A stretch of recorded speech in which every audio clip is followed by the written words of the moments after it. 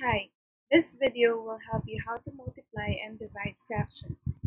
In multiplying fractions, if a, b, c, and d denote integers and both b and d are not equal to 0, then we have the general form, which is a over b times c over d is equal to ac over bd. Or simply, multiply the numerator by the numerator and multiply the denominator by the denominator. Let's have the first example. 5 over 4 times 3 over 7. For this one, you just have to simply multiply the numerator 5 by the numerator 3 over multiply the denominator 4 by the denominator 7. So therefore, for the numerator, 5 times 3 gives us 15 and denominator 4 times 7 gives us 28.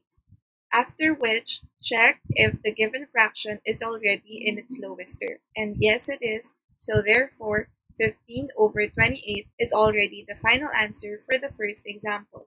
Now, for the second example, we have negative 2 and 3/4 times 2 over 5. Notice that one of the given numbers is in mixed form. So therefore, you have to first convert it into an improper fraction.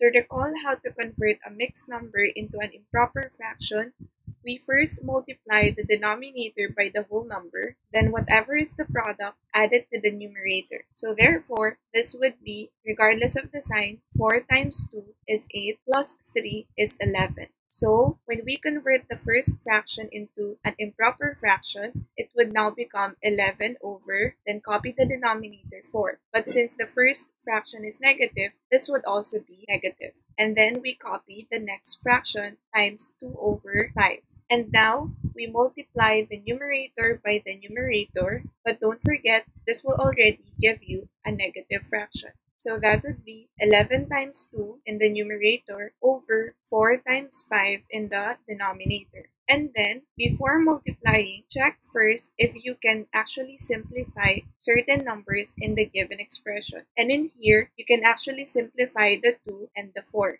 2 would now become 1 and 4 would now become 2. This process will help you deal with smaller numbers in your solution. So, to continue, this is negative.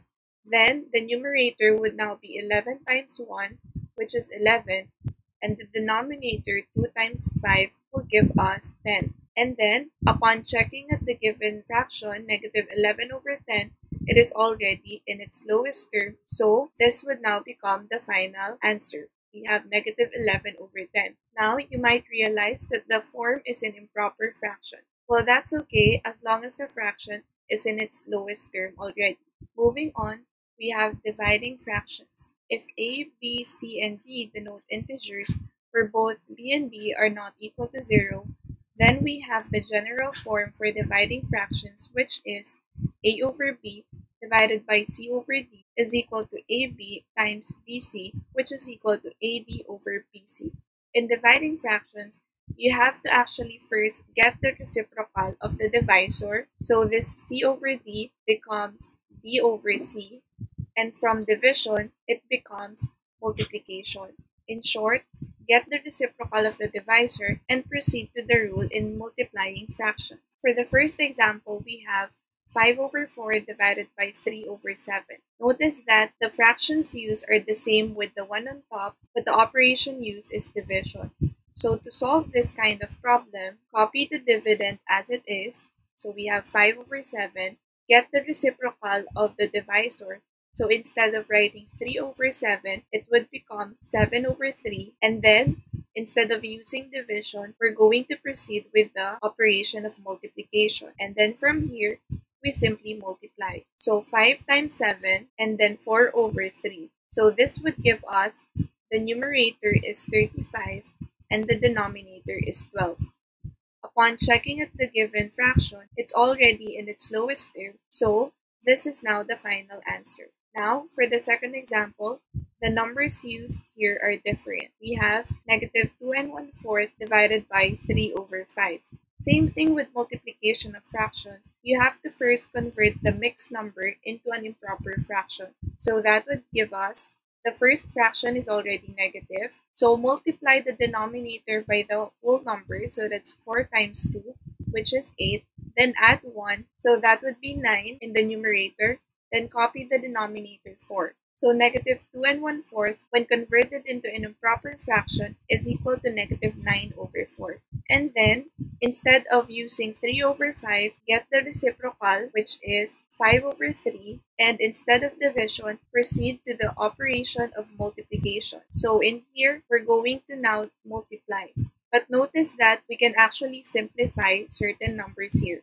3 and 9 can be simplified into 9 becomes 3 and 3 becomes 1. So again, this process will help you deal with smaller numbers in your solution. Now the two fractions are of different signs, so the product would be negative. And now we work with multiplying the numerator by the numerator. So 3 times 5 will give us 15, and the denominator 4 times 1 will give us 4. And then when we look at the two numbers, 15 and 4, it is already expressed in its lowest term. So therefore, negative 15 over 4 is already the final answer. Now, open your Schoology and answer the following items.